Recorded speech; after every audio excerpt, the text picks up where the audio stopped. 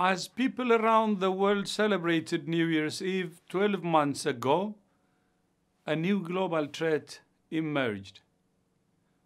Since that moment, the COVID-19 pandemic has taken so many lives and caused massive disruption to families, societies, and economies all over the world.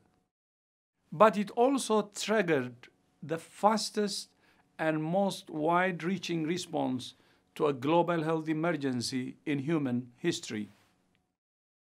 The hallmarks of this response have been an unparalleled mobilization of science, a search for solutions, and a commitment to global solidarity. Acts of generosity, large and small, equipped hospitals with the tools that health workers needed to stay safe and care for their patients. Outpourings of kindness have helped societies most vulnerable through troubled times. Vaccines, therapeutics, and diagnostics have been developed and rolled out at record speed, thanks to collaborations including the Access to COVID-19 Tools Accelerator. Equity is the essence of the ACT Accelerator and its vaccine arm, COVAX, which has secured access to 2 billion doses of promising vaccine candidates. Vaccines offer great hope to turn the tide of the pandemic. But to protect the world, we must ensure that all people at risk everywhere, not just in countries who can afford vaccines, are immunized.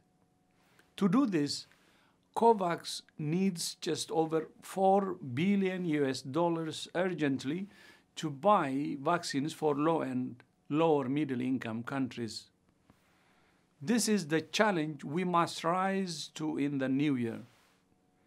My brothers and sisters, the events of 2020 have provided telling lessons and reminders for us all to take into 2021.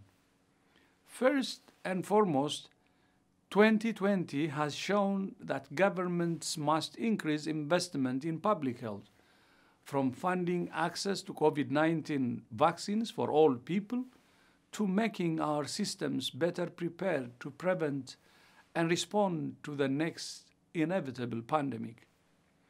At the heart of this is investing in universal health coverage to make health for all a reality.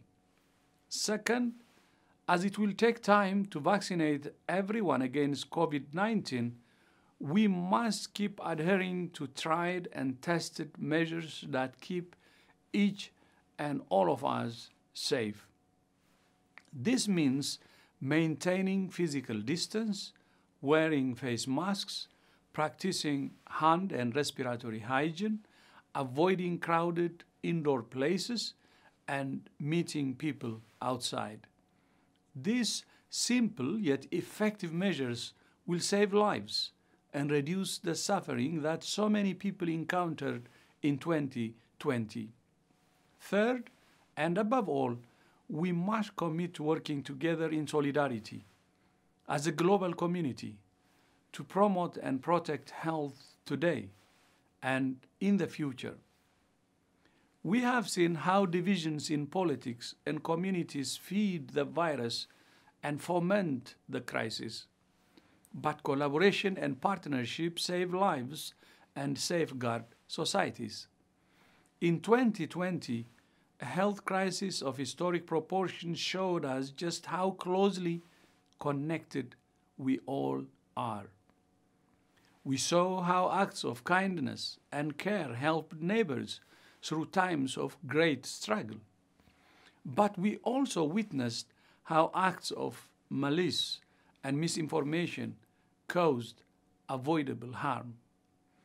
Going into 2021, we have a simple yet profound choice to make.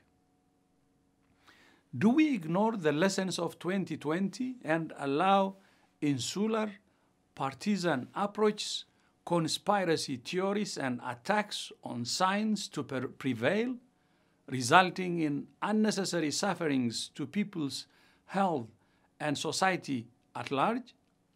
Or do we walk the last miles of this crisis together, helping each other along the way, from sharing vaccines fairly to offering accurate advice, compassion, and care to all who need as one global family?